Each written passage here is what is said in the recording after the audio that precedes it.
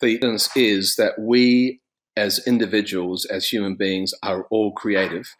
This comes from the world of linguistics.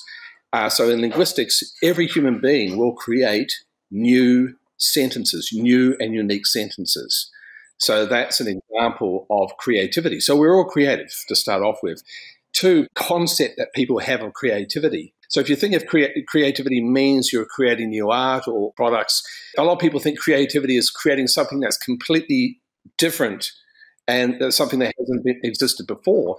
But when you actually look at a lot of what is created, there's a lot of the great ideas and the great new products, they're actually a synthesis of various ideas so that you get something that's unique. So it's more of a synthesis process rather than some abstract idea of creating something completely different out of nothing. Welcome to the Engage to Innovate podcast. Hi, I'm Judy Selmans. You know, our world evolves through innovation, and as business leaders, we have to step out of our comfort zone, which is never easy heading into totally new territory. But this podcast is all about helping you tackle that adventure. We talk to people who have done it before and those who have worked with innovators.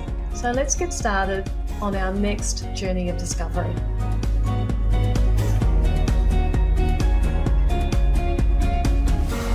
Welcome to the Engage to Innovate podcast. I'm Judy Selmans, and on this week's show, I'm chatting to Chris Collingwood. He specialises in helping organisations create, describe and apply innovation models using Neuro-Linguistic Programming, or NLP. He's also developed a graduate certificate in NLP, which he markets through his business Inspiritive. As an experienced psychologist, coach, consultant and trainer, he works with a variety of organisations to help understand the patterns we all have and how to manage them. So welcome to the Engage to Innovate podcast, Chris. Thank you. Thanks, Judy. Good to be here. Yeah, cool. So actually we were just chatting before about how you're a Kiwi living in Australia and I'm an Australian living in New Zealand, so which is pretty funny really.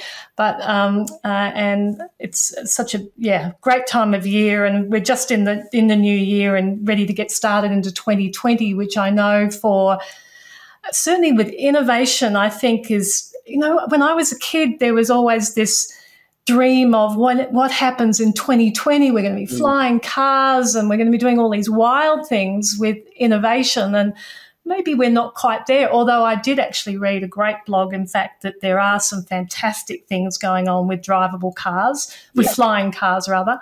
So, you know, we're probably not too far off that. And so I'd love to pick your brains on what you think makes innovation, where maybe you think we'll end up going with innovation, and how NLP plays a part in that, and picking personalities. And that's really where I want to take the conversation today. Okay. Well, certainly there are a lot of innovations coming. One of the famous neuroscientists, a guy called V.S. Ramachandran, he runs the Center for the Mind in San Diego. He said, I think it was back in around 2000, that the 21st century was going to be the cognitive century. So he's expecting the century to be making great strides in how we think and how our brains work and how we behave. Certainly, I think there's no doubt that some of the big changes that are on the way are in biotechnology. What with gene editing, just phenomenal what they can do with that. So the changes that are happening are quite remarkable, and I think we ain't seen nothing yet. I think the world is going to change in the next 10 years in some very dramatic ways. Certainly, I think NLP is a great tool in terms of assisting people in terms of innovation, and there are certainly patterns I think that people have who are very innovative in their thinking. I'm really curious about that, because, you know, you often hear many people saying that, I'm not creative, or they don't feel they can do that, and they feel that innovation is about being creative. And I personally want to debunk that myth, because you don't have to be creative to be innovative, for a start. yes, you need some ideas, but I think if you know your business, and I'm sure you've seen instances working with your clients where, because they know their business so well, that they can in fact be creative within that industry. Yes, absolutely. There's a couple of nice ways to debunk this whole thing about creativity. So for example, the evidence is that we as individuals, as human beings, are all creative. This comes from the world of linguistics. So in linguistics, every human being will create new sentences, new and unique sentences. So that's an example of creativity. So we're all creative to start off with. Two, one of the problems people it's the concept that people have of creativity. So if you think of creativity means you're creating new art or new products, a lot of people think creativity is creating something that's completely different and something that hasn't existed before. But when you actually look at a lot of what is created, there's a lot of the great ideas and the great new products, they're actually a synthesis of various ideas so that you get something that's unique. So it's more of a synthesis process rather than some abstract idea of creating something completely different out of nothing. Absolutely. And I've also found that sometimes really the most innovative ideas in one industry have been pinched from another. Yes. So it's just because it's been done before doesn't mean it's been done before in your particular sector. Yeah. So you can pinch from all sorts of different places. You can find, it's amazing where ideas can come from and that can turn into innovation. Absolutely. As an example, one of the great thinkers of the 20th century, he died back in 1979, was an anthropologist called Gregory Bateson. Now, Bateson ended up making contributions not only to anthropology but also to what they call the deep ecology movement. So he's one of the grandfathers really of the deep ecology movement, family therapy, systems thinking, psychiatry. He made a whole series of contributions to multiple fields. However, when you look at his background, he came from a family of natural historians. It's kind of like the forerunner of genetics. And so the Bateson family and the Darwin families are two very famous families from Cambridge. So they used to say there's always been a Bateson at Cambridge. But rather than going into natural history, he went and became an anthropologist. And he took the ideas, the ways of thinking of a natural historian into a completely new field, anthropology, and that's where he started making his first major innovations and contributions to the field. He then took that way of thinking into other fields, psychiatry, family therapy, etc. And you often find very creative, innovative thinkers are trained in one field, and they take the ideas and ways of thinking, what we call patterns of thinking, and they take it into a different field. And I think you see the same thing in business.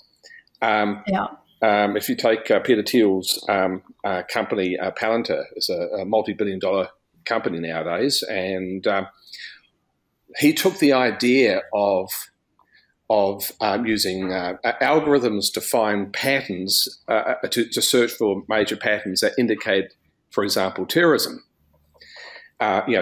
security problems. But then he combined it with trained human analysts, and he put the two things together. And that combination of the software, but also the trained people, the trained intelligent analysts, those two things together is what has made his company extremely effective and very successful. So it's a transfer of that ways of thinking from one field or one area into another, I think, is one of the key ways that people innovate. And maybe it's somewhat why many people say that an innovator can't come from within the same industry. I often hear that, where Uber is such a good example, and I guess Airbnb to a degree. So Facebook, all of those sort of big ones, they weren't in that space to start with. They just saw a need, and potentially as a consumer, in fact. So it's easier to innovate when you're not bogged down by the burdens of running the business. But I personally believe that we can maybe change that and not be so held to ransom by the potential of someone coming in and disrupting us. And that's what I feel is something we can learn. Is there something that in your training can help us, think beyond that? Yes, absolutely. Maybe just backing up on that, there's a great book called The Structure of Scientific Revolutions by a man called Kahn, and written back in the 70s, very early 70s. And what they found is people in any field, and it could be a business, it could be a large, well-established business, people get enculturated into a way of thinking, the culture of the organization or the culture of the field. So it could be a field like psychology or any other field. And then what happens is often that somebody is often an outsider who comes in with a different way of thinking that disrupts the old way, who has not been shall we say, enculturated into the field or the industry. So often these motivations do come from outsiders. Now, in terms of our work, in terms of our training, we actually teach people to think in first principles, to think in terms of patterns, and patterns of thinking, and to be able to generalize those new and different ways of thinking into multiple situations. What's surprising to me in the field of NLP, we're starting to see the same problems that you see in other fields where if a person's been taught, let's say, NLP only in the context, the situation of coaching, so people go, oh, this is coaching. And so the patterns they learn, they only apply in coaching, and they don't realize that those same patterns could be applied, let's say, in management consulting or in parenting or in sports performance or in negotiation. So the fact they're enculturated and think about the patterns they've learned, the patterns of things they've learned, applying only, this is coaching. And this is where this to me prevents or inhibits innovation. It's when people think in first principles and go, here's a pattern that applies in one situation, can I apply it in this other situation and then another situation?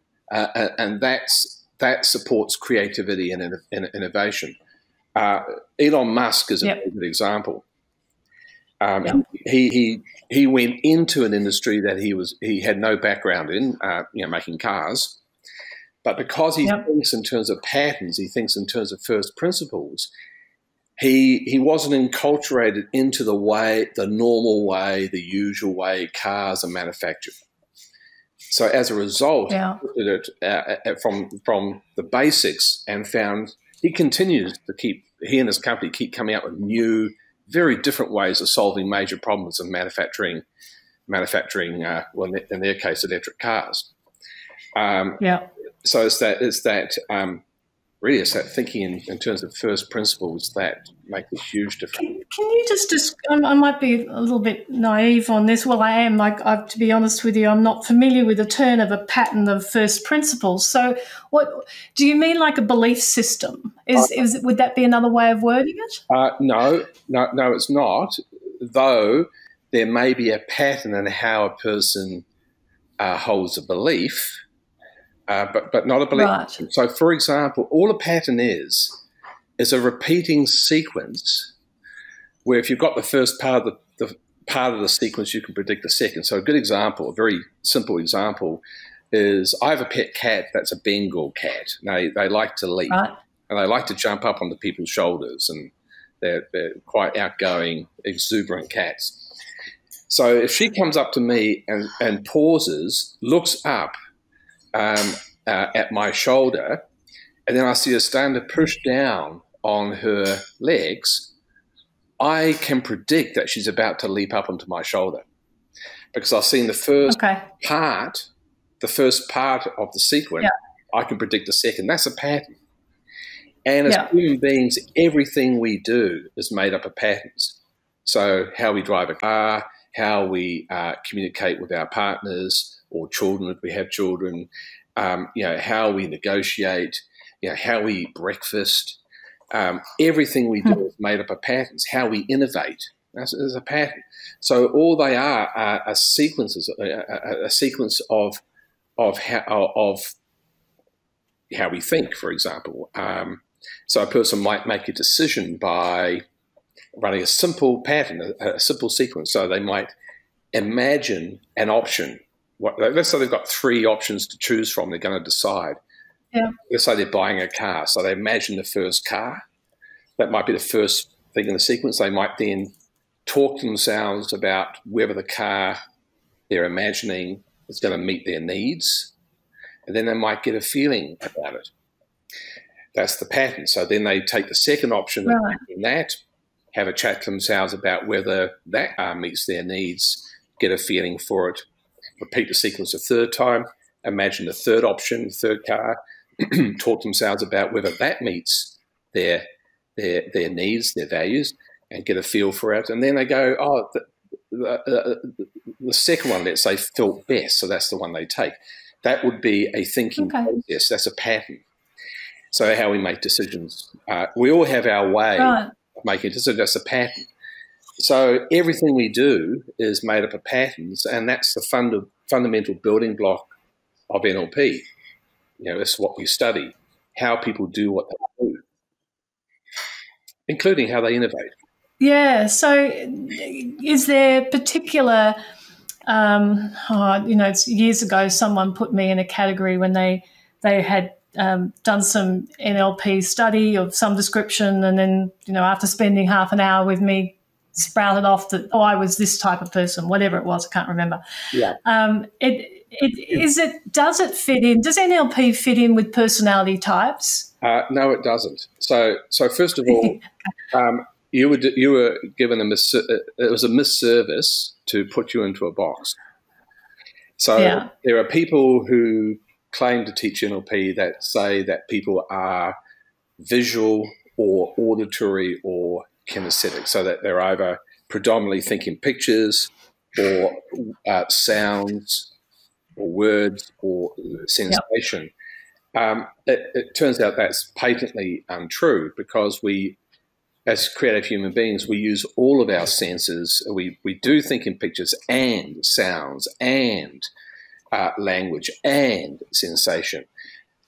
Right. But the idea was that one is predominant. Well, it all depends what you're doing. I mean, if I'm at the art gallery, I'm going to be thinking more in terms of images, of course. Right. But then again, if I'm at a concert, sounds, but not just sounds, feelings as well. The same with the art gallery, pictures and feelings. So it all depends on what the person's doing. Now, in my world, I'm very wary of a lot of the psychological testing and personality typing, because I think it puts people into boxes. And the major concern is that a person may believe the typing that they've been given. And then their behaviour may change to fit the type. So, as an example, I've seen that happen with me so often. Sorry, Chris, again, I'm interrupting you, but just because the amount of jobs I've worked in the past or whatever, and I've done quite a few of the big personality studies, and I get back this report and I go, well, that ain't me. I don't know who it is. It's not me. And then so a lot of big companies these days engage with these personality studies to pigeonhole us, and then to go, oh, well, then that person's not a creative, so we don't get them involved in the ideation section. This person's more of this, and an organizer, so we have them doing this part. But that may not necessarily actually be the right thing for that person. And so, from where I sit in an innovation perspective, is that involving the whole team in this process and making sure you understand your team, to me, is really, really important. And no, not pigeonholing everybody and to fit into this box. And yeah, it's most unfortunate. I think it does a great disservice to people, and I think it's a disservice to the organisation in the longer run. And because it can stifle creative people, or it can stifle people who have the potential to be innovative. And the interesting thing about personality is a lot of people in our type of cultures, our Western societies, often think that personality is somehow fixed. And a long tradition in Western thought that personality is fixed. You can go back to St. Augustine, and as the twig is bent, so the tree shall grow. Or we can go back to the Jesuits. Give me a boy to the age of 7, and we've got him for Christ for life. This idea is that these metaphors are that people somehow their personalities are fixed. Yet there's been studies done in psychology, long-term studies where they've studied people for over 70, 75 years. So they've had personality tests in childhood and then later on, and then in their senior years. And they found that just in the difference between a person as a young adult and then as a senior, people radically change their personalities over a lifetime. So it's our personalities are very rich and very changeable. And I mean, here's a nice metaphorical way of thinking about it. If we could take Einstein, for example, let's say he's alive and he's a young man, and we were able to take him out of Switzerland and drop him into some culture somewhere, an indigenous culture that's living an indigenous lifestyle, and make sure he has no contact with anybody that speaks English or French or German, and that he's left there for a couple of years. What would he do? He would acquire the language. He would learn to speak the language of the people. As a male, he would learn to hunt, and so on and so forth. And he would develop behaviours and skills that fit for that particular culture and for that environment within which that group of people lives. Now, his personality would change, no doubts about it. And you see this with people, they have new experiences or a series of new experiences, and their personalities change. So it's not a fixed thing. And I think a lot of it is learned. So I think the holding of people is, in my world, is quite criminal, frankly. Yeah, no, it's actually quite refreshing to hear that, because I can understand it to a degree, but you just have to have that element of flexibility. So I really enjoy listening to that. So it's, I guess one of the things I'm going to take this back to business people and the leaders that are listening to us, and how can they motivate a team so that, because innovation is a team sport. Yes. It's not something that somebody does in isolation predominantly. There's lots of people involved, from team to customers to all sorts of other different stakeholders. But in a business environment, a leader has to be able to motivate their team and get them excited about where they want to go, if they want to go down the innovation route. Are there tips you can share with us on making that communication easier? Even I remember you actually wrote an interesting article on leading effective meetings, and really on your LinkedIn. So it's even using those techniques to motivate the team. Have you got any tips for us? Look, yes, and it's really where to start, because there are multiple angles to take. So one part is how we set frames as leaders. So how do we frame an interaction with somebody? A lot of innovation does come from teams. It's often the group working together that comes up with new ideas. So, and in terms of leading a group, it comes down to how yeah, how the outcomes and tasks are framed. So framing skills is very important. Now, one of the problems you see that gets in the way is some leaders micromanage. If you're micromanaging people, it's very difficult for them to take responsibility and accountability and to actively engage with creating new ideas. I want to contrast this with a very skilled or wonderful general manager that my partner and I modelled quite some time ago. He headed up a division of a major Australian corporation, multinational, and his team, his people, his division had the record for getting a joint venture project negotiated through and up and running in China at the time. And he had a fabulous way of managing and leading people. So he focused on the big picture, the what. So he would set outcomes. This is the vision of the organization. This is what we want to create. And he would frame that with the people that reported to him. So he'd make sure that he is very clear about what he wanted, the outcomes, and then he would give them a free hand to work out the how. So their job was to come up with the ways and means to create the outcomes. He gave them a lot of leeway, and we met. Not only did we work with him because we were building a model of his leadership skills, but also we built a model of how his team did cross-cultural negotiations in Asia. Okay. His team would walk over hot coals for this man because he was such a good leader.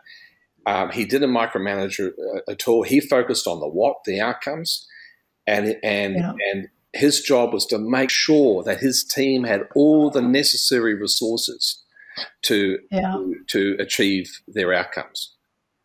So that's so important, Chris, because so many people, as you say, the micromanaging but it empowers people. It makes people feel valued in a team, which is so critically important. And in fact, one of the key reasons why people change jobs even is that they just don't feel valued. They're not able to contribute into a business, and they want to. They have a vested interest in the success of your business. So not trusting them with that and giving them the tools, is really important.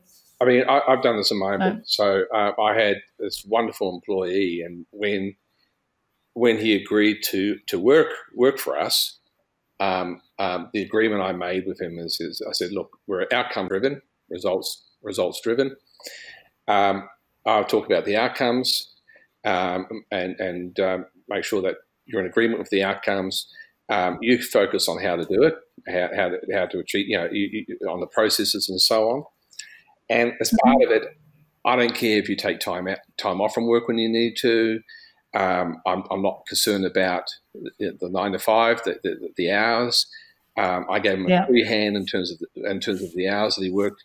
The agreement was it was all about getting outcomes, and as a result, he was an absolutely superb employee, and he would come up with ideas that he would then bring to me. So and okay, it's a small business. However, those same ways of thinking in terms of the managers having the vision, setting the big picture stuff, make sure everybody is clear about what they want to achieve, he or she wants to achieve, the leader, and a couple of other things too, making sure that the leader demonstrates through his or her behavior an expression of the values that they state that the organization claims, that the organization has. So you've got this values alignment, you've got skilled, people skills in terms of the relationships and the framing of outcomes. and making sure that people know that you as a leader, you can be approached to make a good business case for required resources. And I think those things really do make a difference. I think innovation can be cultural inside organisations. I think something. Oh, very much so. Totally agree, Chris. Yeah. If you, I mean, it has to be a top down, decision. If you're running a business or you own the business and you decide that you want it to be an innovative culture, that you want to be at the top of your game and coming up with new ideas and developing them and presenting new opportunities to customers, then that absolutely has to be part of your culture and part of your whole mantra. If you want to, and I think a lot of businesses become unstuck by the attitude of they were successful, they run a successful business today, and they're happy with that. I've seen it and spoken to many business owners that are doing quite nicely, thank you very much, and they don't really need or feel they need to innovate. Now, maybe if they don't have a family to pass it on to and they're happy just for it to wind down and disappear one day, but they're the businesses who are ripe for disruption. Yeah. And it just takes one innovative competitor, someone, literally your competitor could be doing what you're not, and you're gone, you're blowing out. So I just don't think businesses these days can afford to not embrace that innovative culture. And unfortunately, a lot of businesses don't change and start focusing on innovation until it's too late. So disruption comes along, it's out of the blue, they didn't see it coming, and all of a sudden they've gone from being a nice business, a good business, to struggling. And I think with the nature of the changing world and technology, that there are going to be there's a risk of acceleration of disruption to a lot of well-established businesses. And I would certainly suggest to people, now's the time to start thinking in an innovative way and to actively build a culture of innovation in your business. If you've got an established business and you're not actively innovating, you're at great risk. Totally, Chris. I think you're spot on. You see so many businesses who are, doing okay, and they might have a few new toys, and it's all good, and plenty of staff, and they're all organised, and they've got a good system or whatever they're doing. But it's just so dangerous an attitude these days. We've always had. To survive, you go back through history, that everything evolves because of an innovative culture within a business. So it's the first car, Henry Ford, and it's on and on and on and on from there. We've always had that, but I think you're right. Now we have where all the traditional businesses are being disrupted a lot by technology, and that is even an extra stress. And oh my God, the stress of going one day, I've got a really great business and I've got paying 20 odd staff or whatever it is, and then the next day, holy dooly, I've got a major competitor and they're doing things that I can't match. Yet by just maybe listening to customers, listening to team, having a system that's in place for innovation, as you say, allowing for that, Henry Ford is a very good example of innovation and then a lack of innovation. And I don't know if many people know about it, but most people know about the original innovation where they basically iterated and kept building better products, and then finally came out with the Model T, one colour, and of course used a production line to be able to yes. That was the innovation. Was the productive? Well, that's part of the innovation was the production line. However, so at that point, they were the number one car company in the US. Now, where he fell down is they kept producing the Model T for years, and General Motors got formed. And what General Motors did, they came up with this idea of bringing out a new model every year. Yeah. So a new model, and so the market changed, but from wanting just a cheap, mass-produced car for every man and woman, to people wanting differences in their cars and different colours and different features.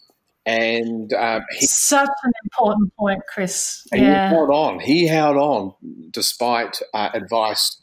He held on to his dream that had been successful, the Model T. And I think it was 9 years. It was a number of years before they finally woke up and then produced a new model. But by that time, they were no longer number one. They became number three. And you can meet people who earlier in their career may be very innovative, and then they stop innovating. They've got something that works. They sit on their laurels. It's working nicely. They've got a nice little earner. It's all lovely. The business is going fine, etc. And they stop innovating. And they're the very great risk from being disrupted by a new player. Yeah, no, that innovation isn't a once-off, show. You're absolutely spot on, Chris, because you must. It actually has to be. That's why, going back to what you originally said, it's got to be part of your business culture, because then it becomes an innovative. And Amazon, like them or not like them, the reason why they're continuing to be successful is that they keep innovating in new areas. Elon Musk, of course, is another great example these days. But on a smaller scale, you can do it. Just because you're not, a Jeff Bezos and have the multi-billion dollars to, of course, now continue to have an innovative culture, it doesn't mean you can sit back and rest on that. You just have to keep innovating. You have to keep up with what's new, what's being done in other industries, what maybe customers are doing or not doing, and how you can diversify. That's all part of being an innovative culture. Yeah, really, really invaluable advice, Chris. Yeah, absolutely. I was thinking of, let's say small players or people who are new to business. Keep in mind that, the Elon Musks and the Jeff Bezos, etc., Amazon, these people started with an idea. They didn't have vast amounts of capital when they began. They started with an idea, an innovative idea. And then the great thing is these people have continued to innovate through time and to build cultures of innovation in their organizations.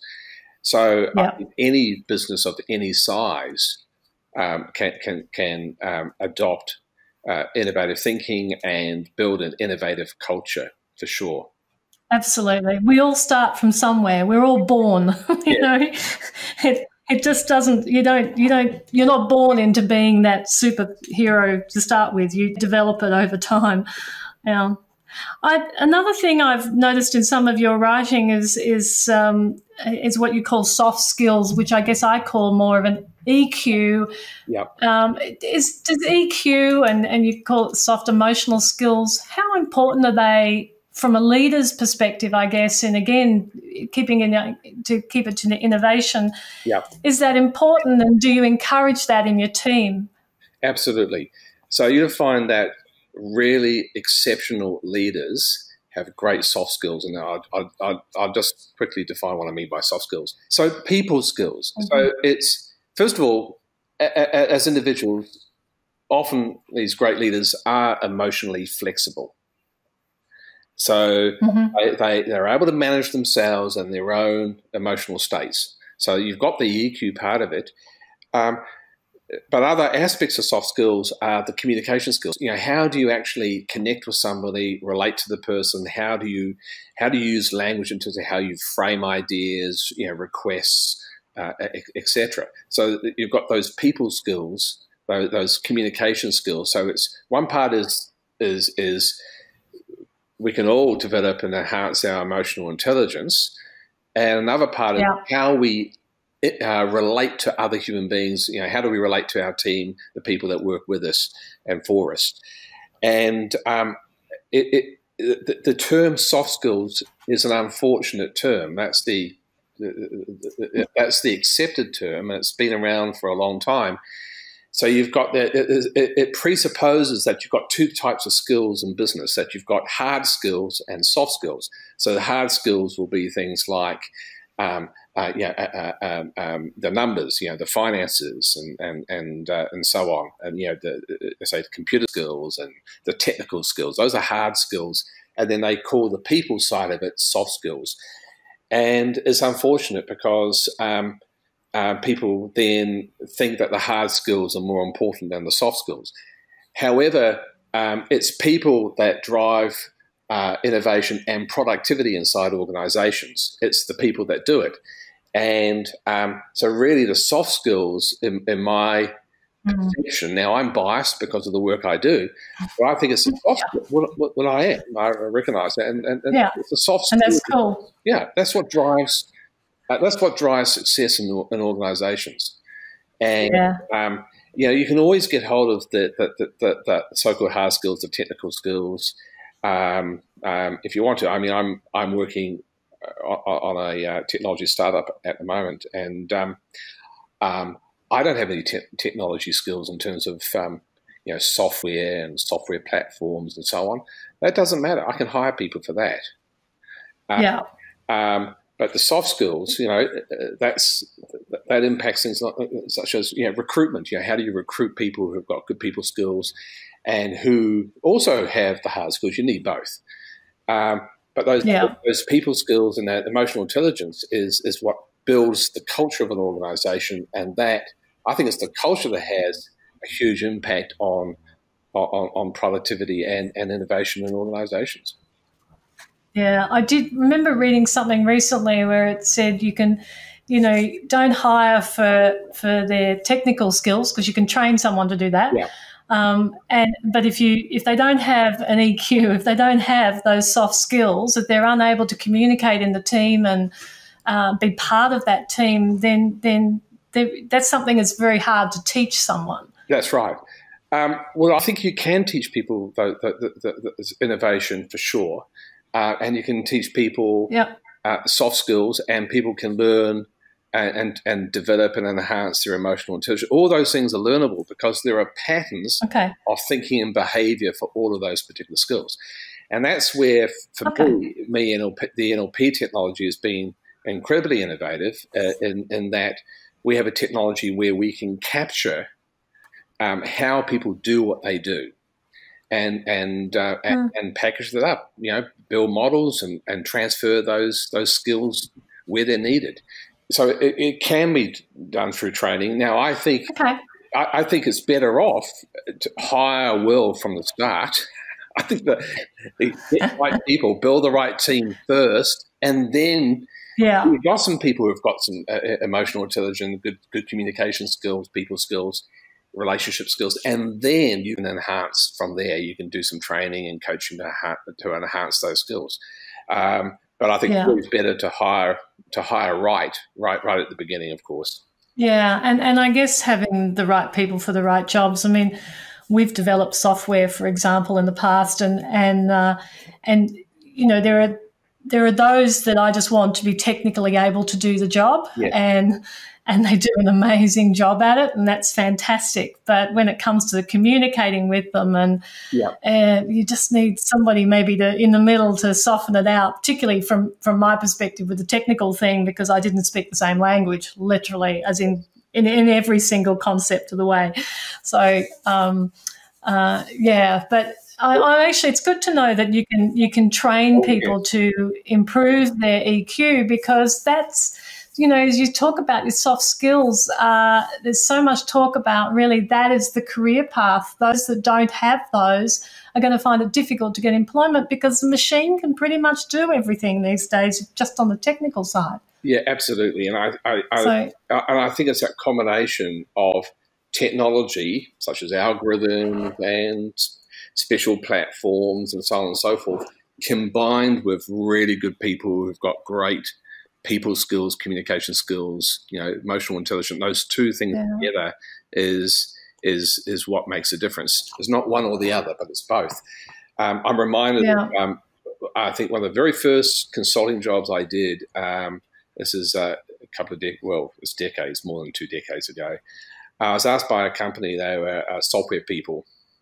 So what they did is they had a special software program which was for financial institutions, and they would modify the software to fit the particular needs of the organisation. So I'm talking 30, 35 years ago. I'm kind of giving away my age. And so the problem they had, and this is what they brought me in for, was they had the technical people would write the code and modify the code, and they had the customer service people who would meet with the customer and get the brief. And these two groups of people had disdain for each other. They did not get along. They had, shall we say, negative thoughts and attitudes towards people in the other group. So the technical people thought that the customer service people were a little bit, flaky. I think it was the best word used. And of course the customer service people just could not relate to the technical people at all. So you had two groups of people that needed to work together to make things work.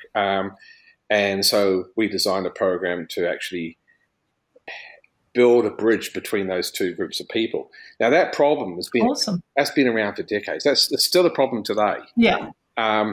You get, let's say, a wonderful coder, for example, software engineer, and he or she then gets promoted into a management role, and they're terrified because they've got to deal with people. I remember I interviewed one about a year ago, and I actually made a couple of interventions with him anyway. A nice guy, seeing I was interviewing him, and he loved writing code. He started learning how to write code at the age of 11, and he's very, very good at it. And they went and made him a manager. Oh my goodness! Now in a leadership role, and he is absolutely terrified of people. He's been terrified of people all his life because people are unpredictable. Yeah. Okay. You make a mistake, you just debug it. It's code. But people, my God, what do I do as a human being? You know, what are they going to do? Exactly. I did a couple of things with them just so that, and basically explained to them that the soft side of things, the so-called soft side of things, they're just algorithms. It's just they're human algorithms. You know, people have patterns and sequences, and sequences of behaviour, and there's ways of understanding that and working with that. That people can be predictable to a certain extent, and which is a great relief to him.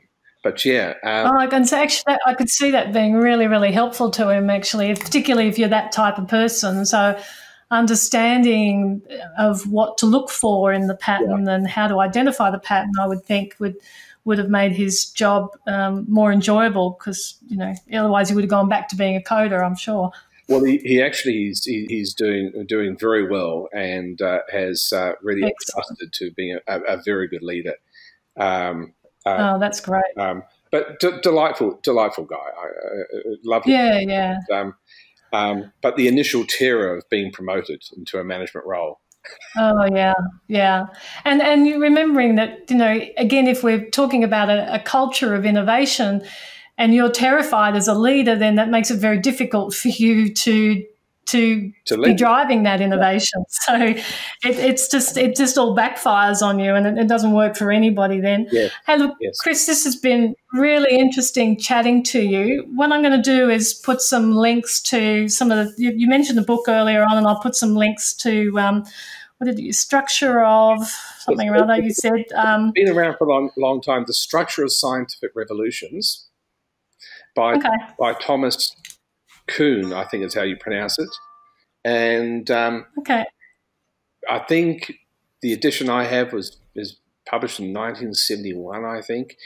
However, it's republished every now and again, and it's still a very, very good book. Yeah, well, we'll put a link on that, and a link to your website, of course, as well, Chris. And if anyone wants to get in touch with you, they can. And if you've got any material you'd like to pass on to people, then we can put links on there as well for that. But Wow, thank you so much for your time today. It was interesting to, because I'm fascinated by the personality types. What drives this innovation? How can we introduce innovation into businesses? How can we make it easier for them so that it's not such a frightening process? And, unfortunately, a lot of innovation fails, or innovation attempts fail.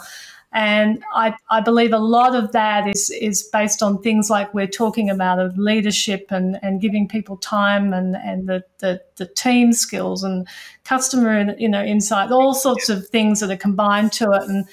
And so all of this comes as a package to form innovation, really. Yeah, absolutely. I think it relates to culture, and I think it's about building innovative culture.